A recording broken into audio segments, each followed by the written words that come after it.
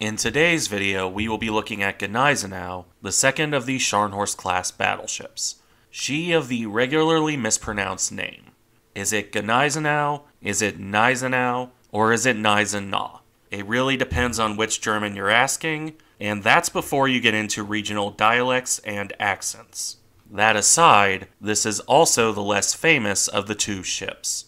Unless you watch World of Warships videos, in which case you probably know her best as Jingle's favorite punchline. While admittedly amusing, it is a shame because this ship did see action of her own. Until, of course, the British had something to say about that. Let's look at her story in this video, from launch to Drydock to block ship. That story began on May 6th, 1935. Gneisenau was laid down in Kiel on that day, where work would progress at a fairly fast rate. The battleship would, in fact, be launched around a year and a half later, on December 8th, 1936. For any battleship, that was a decent enough speed. For Germany, who hadn't built a battleship since the Bayerns, it is impressive. That speed of construction was maintained into the fitting out stage, which saw the ship commission on May 21st, 1938. A little over 3 years after she was laid down, the battleship entered into service. But what did the Germans actually get for all that work? Well, the Scharnhorst twins are sometimes called battle cruisers, even though the Navy that built them never did. In fact, the only ships the Germans called battle cruisers in this period were the O-class. Fast, heavily armed, but lightly armored. Very typically British. The Scharnhorst, meanwhile, do admittedly match up with Imperial German design doctrine. Fast, heavily armored, but with relatively small caliber guns. Classic Große Kreuzer. However, the Germans called them Schlagschiff, or battleship. And as I make a point of referring to ships by what their navy called them, I will continue to refer to these ships as battleships from here on out. Right, with that out of the way, let's look at the design details real quick. As built, Gneisenau displaced around 32,600 tons at her standard loading. This rose as high as 39,000 tons at full load, and likely a fair bit more as wartime modifications were made. On that displacement, the ship carried 3 triple turrets, 2 superfiring on the bow and 1 on the stern. This is where the confusion on battleship or battlecruiser typically comes from, because those turrets were equipped with 3 28cm or 11-inch guns each for a total of 9 such weapons. 11-inch guns were, of course, not remotely typical for battleships by this point. Nonetheless, the Germans chose the 11-inch gun. To support the main battery, these ships also carried 12 15cm 5.9-inch secondary guns, 8 in twin mounts and 4 in single mounts clustered around the superstructure. These were, in turn, supported by 14 10.5cm anti-aircraft guns, alongside a further 16 3.7cm anti-aircraft guns. The light anti-aircraft battery also included a smattering of 20mm guns that was steadily increased in number as the ship's career progressed. Wrapping up the weaponry were 6 21-inch torpedo tubes with 1 triple mount on either side of the ship. These were added in a later refit. The ship also carried 3 floatplanes. Armor protection for its part consisted of a 350mm 13.8-inch main belt, and a deck that ranged from 50 to 105mm, or 2 to 4 inches in thickness. All of this was pushed through the water at around 31 knots by 164,000 shaft horsepower through 3 shafts. And, with the design out of the way, we can now return to service history. This started out rather rough, as the ship underwent her sea trials. Gneisenau would suffer a common problem with large German warships of the time. Her straight stem bow, and being a bit front-heavy, made the battleship very wet, as in, are we sure this isn't a U-boat, water is up to the bridge, levels of wet. With this in mind, the ship was put in for refit. Exactly when the refit began varies between sources. Some say October of 1938, others will say January of 1939. This refit would see the bow completely rebuilt and replaced with an Atlantic bow. This was higher up and far more flared. It helped, but the ships remained notoriously poor sea boats for their entire career. Regardless of when the refit actually began, the battleship rejoined the fleet properly in mid-1939. Specifically, in June of that year, the ship went through a second set of sea trials. This lasted from June through July of 1939, mostly on target practice and other such things. During this, it was discovered that a turret, the bowmost one, remained a problem in heavy seas, and no amount of refit would change that. Issues with that turret aside, this second round of sea trials went well enough. Gneisenau would return to Germany and remain there when September rolled around. And if you know your history, you know that the Second World War began in September of 1939. Unsurprisingly, the British were quick to begin their tradition of bombing German battleships. Gneisenau was bombed on September 4th, the day after the British declared war. None of them hit their mark, as Gneisenau's luck held out for the moment. Gneisenau would remain in Germany through to late November after this, with the exception of a short sortie on October 7th that didn't amount to much. The first proper combat action came on November 21st when she joined Scharnhorst on another sortie. The twins set out into the North Atlantic to patrol between Iceland and the Faroe Islands. This was a mission with multiple objectives. On the one hand, it was to intercept enemy shipping if they could find any. On the other, it was to draw out British warships to distract from the hunt for Graf's Bay. In both regards, it mostly failed, except for one particularly famous action, that being the sinking of the auxiliary cruiser Rawalpindi on November 23, 1939. Worthy of a video all its own, this action saw the old converted liner square up against the new battleships. The result was expected, as Rawalpindi was sent to the bottom. As for drawing out the Royal Navy, well, this technically worked. If by technically you mean drawing out a group featuring Hood, Nelson, Rodney, and Dunkirk to chase them. The Germans promptly did the runaway meme because that was a task group no one wanted to fight.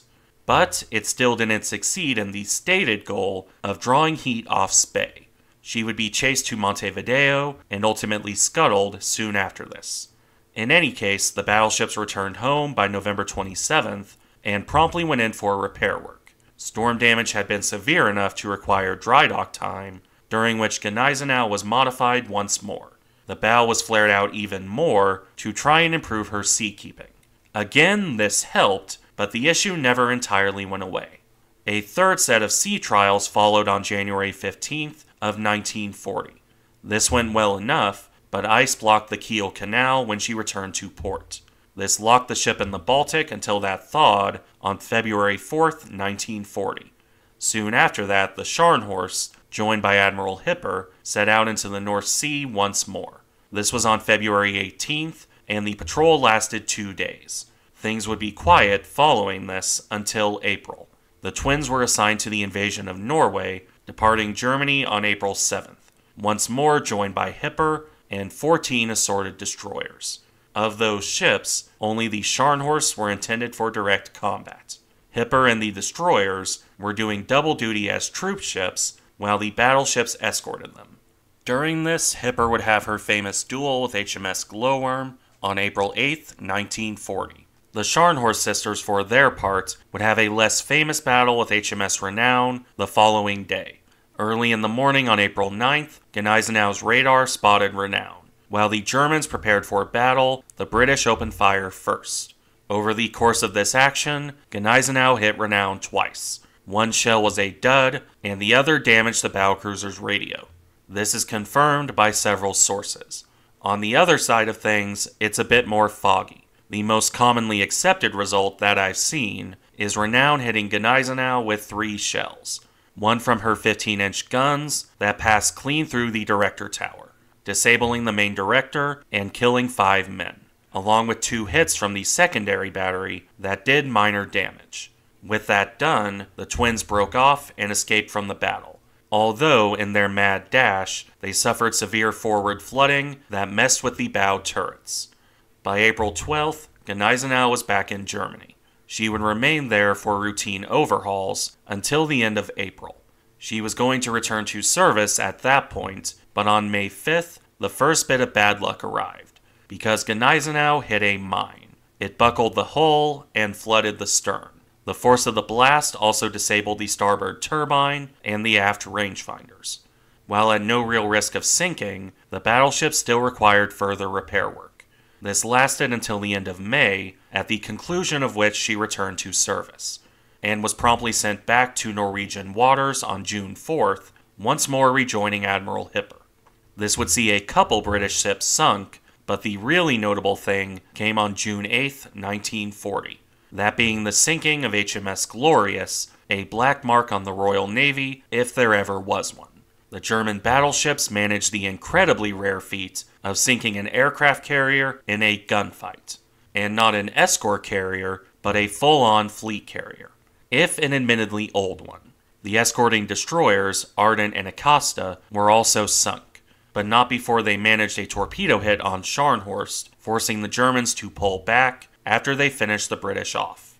Gneisenau would suffer similar damage soon after, on June 20th. The ship was sent out to distract the British, while Scharnhorst returned home. However, during this process, the submarine HMS Clyde landed a hit on the battleship's bow. The damage required Gneisenau to return home as well. Repairs for this would take 5 months in total, with the ship rejoining the fleet in December of 1940. Unfortunately for the Germans, Gneisenau would soon be back in for more repairs after that. At the end of December and into early January, the Scharnhorst sisters attempted to break into the Atlantic. However, severe storms kicked up, once more causing damage to Gneisenau. This time, at least, the repair work was quick. By January 22, 1941, the ships were ready to set sail. This was Operation Berlin, and would see the ships raiding the Atlantic. While spotted by the British early on, the Germans evaded all attempts to catch them. By February 3rd, they were in the Atlantic. This was destined to be the most successful sortie by German battleships, for the most part. There were 2 run-ins with British battleships that did cause issues. First, a convoy escorted by HMS Ramillies. While the twins were probably a good match for Ramillies, the Germans were under strict orders to avoid capital ships, so they broke off and went hunting for easier targets. They would, later on, run into another convoy escorted by HMS Malaya, and they left this one alone too. Nonetheless, this was a successful raid. The Germans sank about 108,000 tons of shipping between these sisters. However, a survivor of the last group managed to radio for help on March 16th. HMS Rodney and King George V arrived in the area as a result. There's a story that Gneisenau was spotted by Rodney and slipped away by identifying herself as the much smaller HMS Emerald. I'm not entirely sure how true that is, but it makes for a fun story. Certainly, she had a hair-raising escape as Rodney loomed out of the darkness and almost caught up. Either way, the Germans chose to end the raiding at this point, sailing for Brest. They arrived on March 22nd and went in for routine maintenance, where they would be constantly bombed by the British. These didn't do damage initially, although a raid on April 5th did come close. This prompted Gneisenau to be taken out of Drydock and into the harbor, where British torpedo bombers attacked on April 6th. A Beaufort landed a single torpedo to the ship's stern. This hit disabled much of her propulsion, forcing Gneisenau back in Drydock, where she was hit again on the night of April 9th. 4 bombs hit Gneisenau, with 2 detonating. The repairs and modifications made during that kept the battleship in dock. With Brest too hot and a decision to focus on the Arctic convoys, the Scharnhorst and Prince Eugen were pulled back home. This resulted in the Channel Dash on February 11, 1942. This would be a triumph for the Germans and another embarrassment to the British. After all, the most damage done to the Germans was Gneisenau striking a mine on the way home, and then striking a submerged wreck in harbor, doing more underwater damage. This seems like bad luck. However, the real bad luck was soon to come. The repair work for the Channel Dash damage concluded on February 26, 1942. and as she was scheduled to move to Norway in early March, the ship was loaded up for action, including stocking the magazines. On the night of February 26th, the British once more sent bombers after Gneisenau. This time, the result was catastrophic. A bomb hit her bow, penetrating the armor and exploding. This set off a massive explosion, throwing the No. 1 turret off its mount and wrecking the bow. Had the crew not partially flooded the magazine, it might have been even worse. With the bow basically ruined, the Germans decided the effort to repair the ship wasn't worth it, especially with the No. 1 turret wrecked. Instead, modifications began to exchange the main battery out, swapping to twin 38cm, 15-inch turrets for a total of 6 guns. This necessitated even more modifications to the bow, among other things. It was not a simple process, being even more complex than the similar work done on Mogami in Japan. Because of this, while the ship was repaired enough to begin the process in early 1943, well, things didn't turn out that way. With the general drawdown of the German surface fleet, Gneisenau was left in place. Her weaponry was stripped and used as shore batteries, with the stern turret ending up in Norway, where it remains to this day. The stripped hulk, meanwhile, remained in Gotenhaven. She would be there for the rest of the war, even as the Red Army advanced in 1945. What remained of her skeleton crew took the ship out into the harbor and sank her as a block ship, as a final act of defiance. That was on March 27, 1945. In 1947, the Poles, now in control of the area, ordered the battleship scrapped. This process would see the ship refloated in 1951 and scrapped from that point onwards. This is where Gneisenau's story comes to an end. She had a relatively short active career, but it was an eventful one. Thank you for watching. Remember to like, comment, and subscribe if you enjoy the content, and I'll see you in the next one.